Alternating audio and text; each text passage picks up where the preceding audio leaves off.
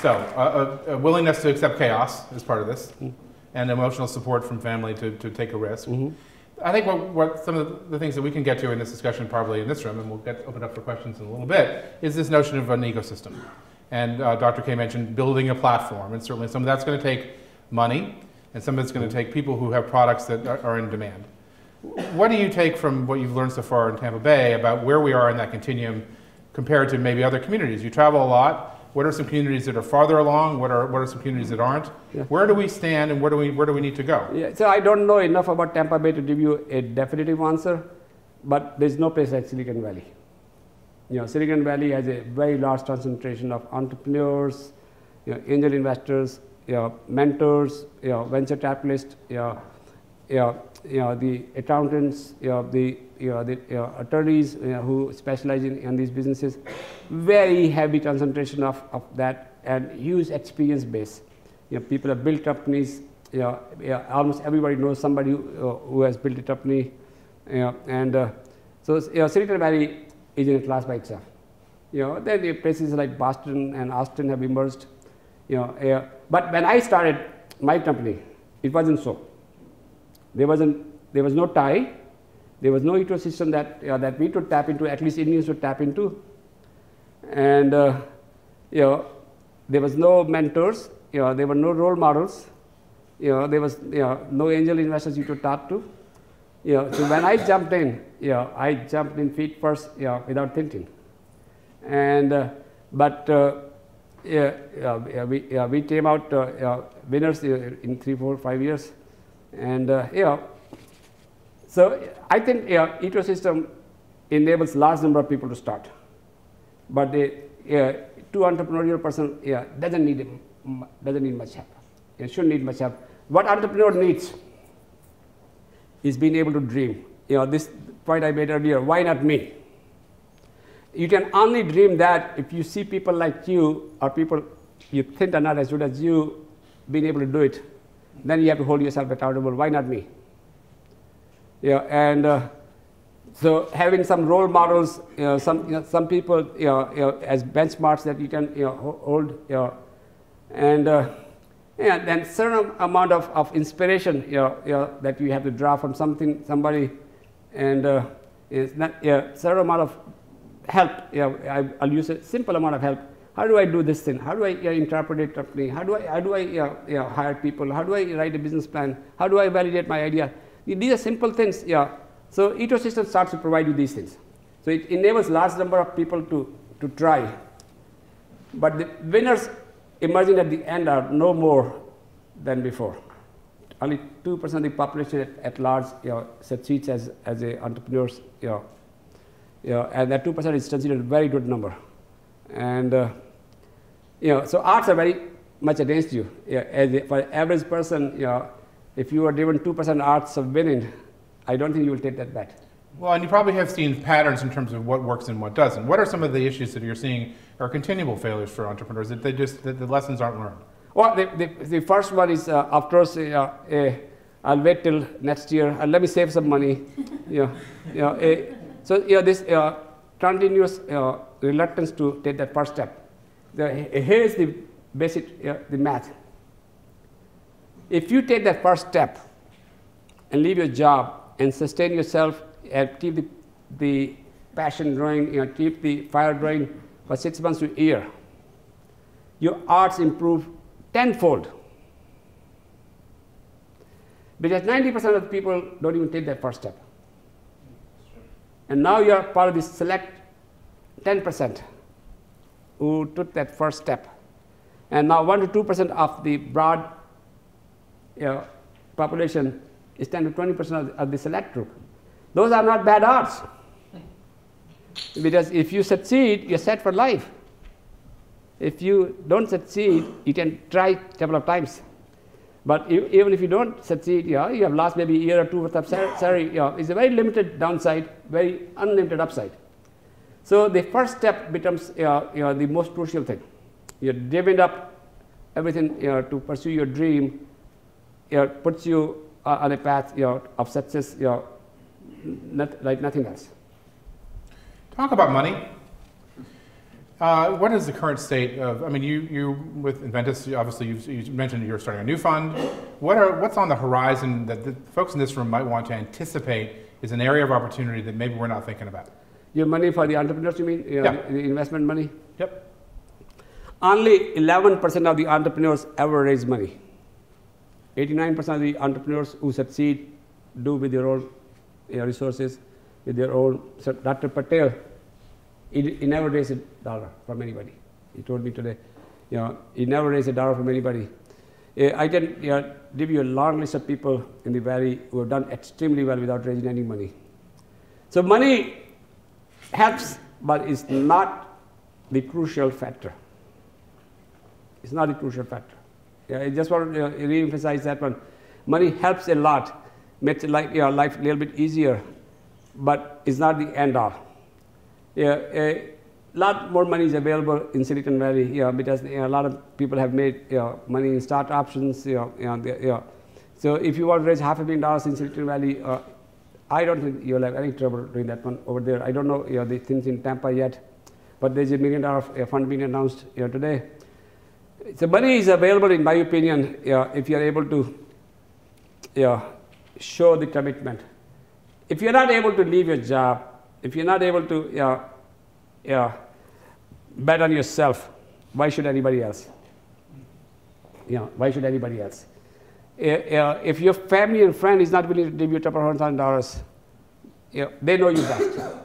Why should anybody else? So you have to look inside. You can't tell people that, hey, I'm waiting for the funding to raise money before I leave my job. That's a very wrong message to be sending to me as an investor. That you're not a risk taker. You're not willing to bet on yourself.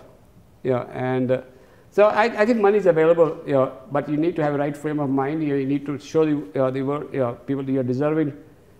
A lot more people are looking for money than our fund last year looked at 1,200 business plans. 1,200?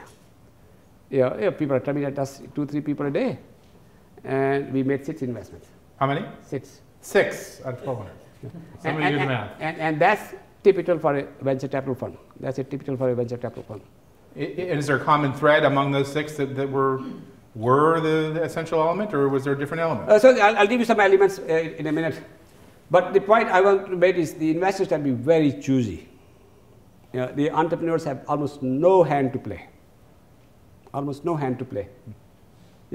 Because investors are not opportunity limited. They are not opportunity limited. So entrepreneurs who get very focused on valuations, I was telling a couple of entrepreneurs I just met this afternoon. I'll give you some math. An entrepreneur walks in to me and wants money from me, and he says, I need $1 million. So I'm ready to invest. So what do you think you're worth? So I'll give you 5% of the company for $1 million. Okay. You think you're worth $19 million before I give you $1 million?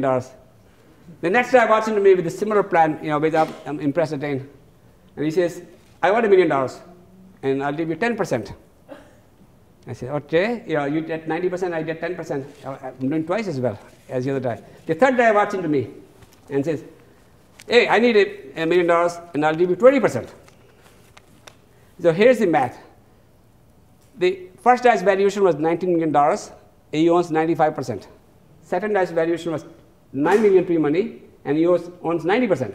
Third guy's valuation was $5 million. He owns 80%. And his pre-money valuation is only $4 million. Where do you think I'll put the money?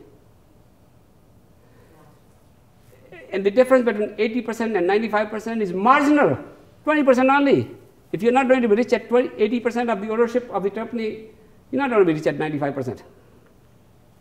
So people who get hung up on valuations as a test of their manhood very quickly discover they don't get the money. They don't get the money. The $4 million valuation doesn't matter what was your valuation, it's your percentage of ownership that matters. Yeah. You own 80%. You got $1 million, you got a chance to execute. The only valuation that matters to you is the one at the end. If you get, 95% and don't get the money, what good is that? Yeah. So I end up having this. I tell this to entrepreneurs all the time. You should be happy to have an opportunity to get the money to execute on your idea. If you really get hung up on the valuations, you're going to lose. You're going to lose. And so let's do. It's not what your valuation was at the end. It's how fast you create value. That really matters. And you need money for that. Time becomes of the essence. Time becomes of the essence because almost every company I have known, there's a horse race. There's another horse out there going after the same opportunity, and the one who gets there first, gets the customer first with his idea and almost always wins, right? And so so you need to become a little bit humble, raise the money. So I'll tell you my story.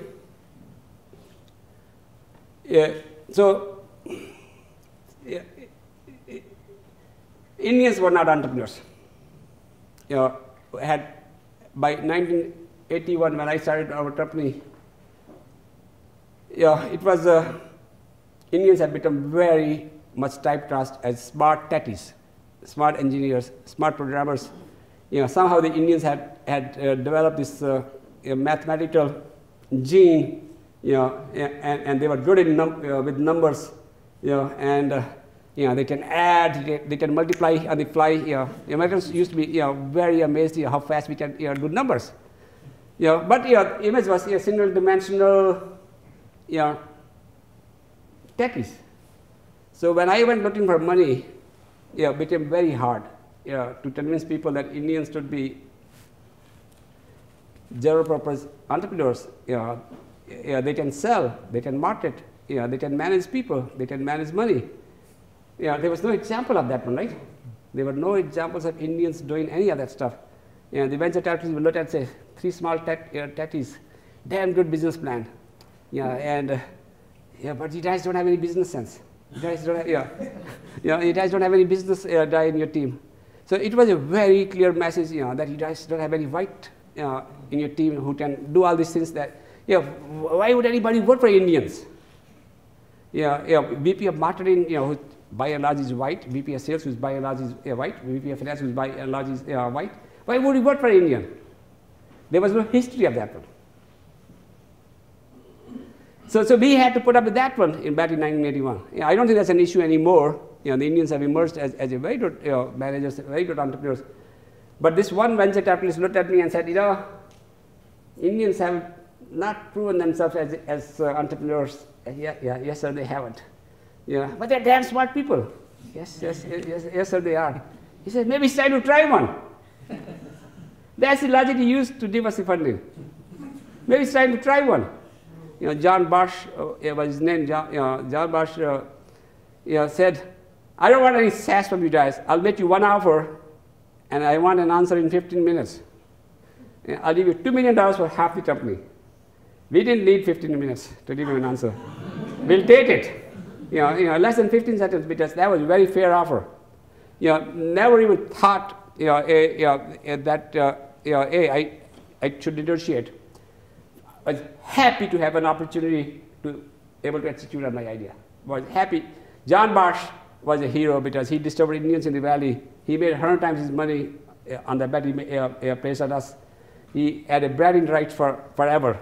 Until the day he died. He died a couple of years ago. That he discovered Indians in Silicon Valley. So bragging rights are one of the things you earn as a part of what you do, right? And but he did bet on somebody. He said he was trying to do one, and he did one, and his bet paid off. So I'll tell you, the valuation or something. If you get hung up on, you're going to lose. You should be happy to have the opportunity to pursue your dream.